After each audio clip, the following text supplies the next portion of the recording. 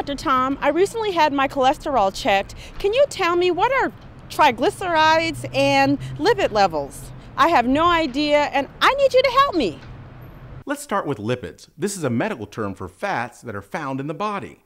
There are many different types of lipids, and one type is called triglycerides. Triglycerides are a type of fat that your body uses to store energy. During your cholesterol panel test, the lab technician will test for your good cholesterol, called your HDL, your bad cholesterol, called your LDL, and triglyceride levels in your blood. Knowing your blood lipid levels is important to identifying your risk for heart disease. Remember it this way: the good, the bad, and the ugly. HDL is the good cholesterol that is associated with protecting your body from heart disease. You want this level to be high. LDL is the bad cholesterol that is associated with heart disease. You want this level to be low. Triglycerides are the ugly cholesterol. These are associated with heart disease as well.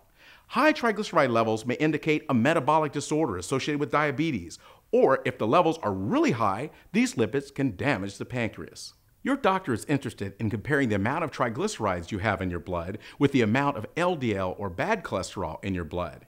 If you have high LDL and you also have high triglycerides, it tells us that your risk for heart disease is also very high, and we need to do something about it right away.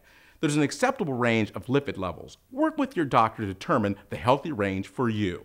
Visit mylifestages.org for information on all the health tests you need at your life stage.